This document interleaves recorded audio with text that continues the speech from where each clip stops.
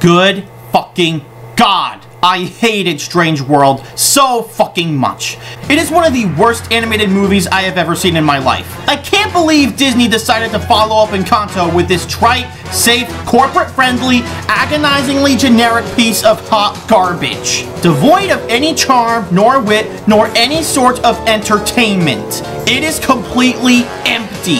And considering on how 2022 is one of the worst years of animation, are you even surprised? Like, at all? Because I'm clearly not. At least Pixar's 2 movies they released that year, each of them had somewhat of a personality, even though they were both pretty much average. Strange World, on the other hand, is empty and lifeless. The only worth that it has is through the animation. That's it. Outside of that, it is absolutely worthless, devoid of anything worth talking about nor remembering. The only reason people are talking about it is when they're making fun of Disney for treating it like shit in the marketing department. Without it, I don't see anybody talking about this empty-ass Disney product.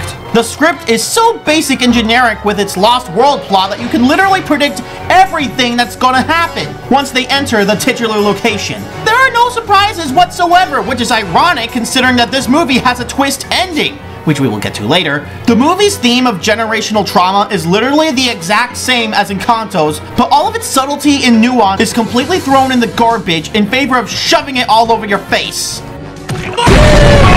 Oh, wow! Look at these 3 generations putting aside their differences and overcoming their trauma!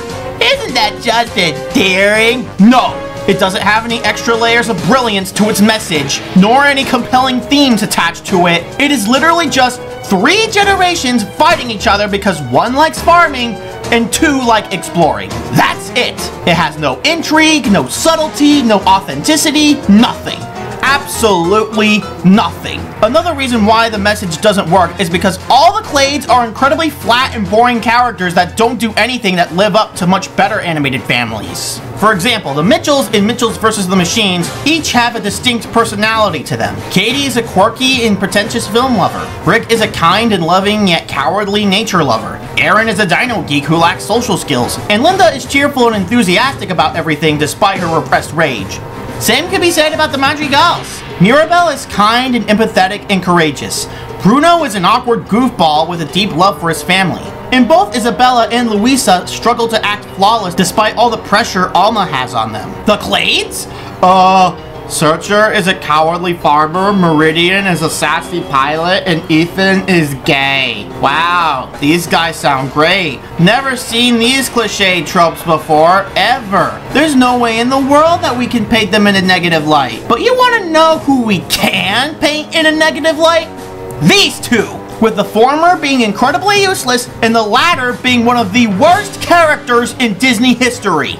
Jaeger Clade is intolerable, and that's basically because he's the worst father in a Disney movie since Buck Cluck from Chicken Little. He's an obnoxious narcissist that prioritizes exploring over absolutely everything else. The movie literally starts with Jaeger abandoning his son just so he can go exploring beyond the mountains. I'm not kidding. And when they reunite 25 years later, he doesn't even apologize. Instead, he keeps trying to justify his shitty actions to Searcher. What's even worse is that he doesn't even care that Avalonia's power source is dying. He's still obsessed with seeing what's beyond those stupid-ass mountains. This guy literally threw his entire life away just because he likes exploring. Fuck you, Jaeger. I hope you decide to go sailing one day and get eaten by a shark. As for Callisto Mal, she's the most useless character in the whole film. I mean, she convinces Searcher to come with her on the mission, but after that, she contributes absolutely nothing to the plot until the last 20 minutes. Oh, and don't even get me started on that, because with her, they pull the exact same bullshit as Luck did. Yup. In the climax, she's revealed to be a twist villain, but then she literally changes her mind 5 minutes later.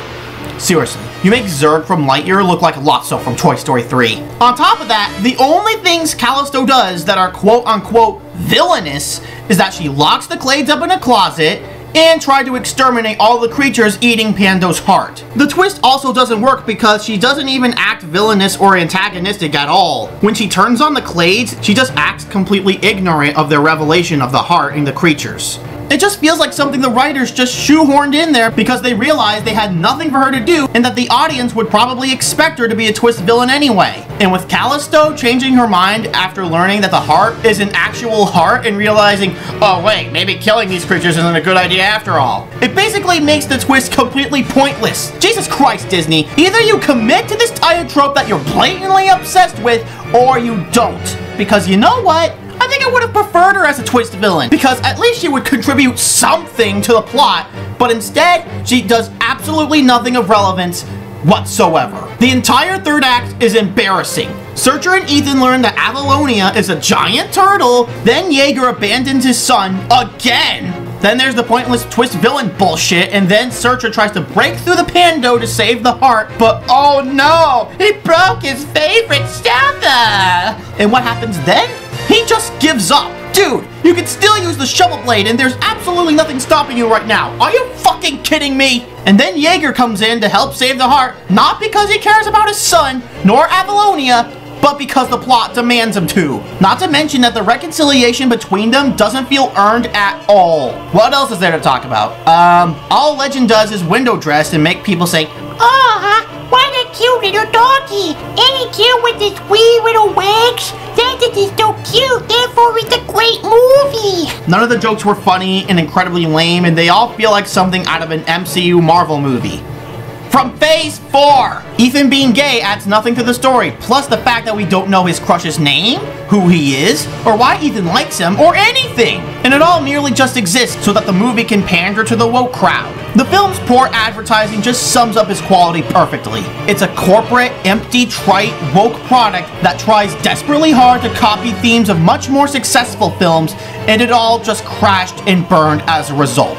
I genuinely felt nothing watching Strange World in theaters. Nothing about it was entertaining, every aspect outside of the animation was subpar, and I left the theater more and more infuriated.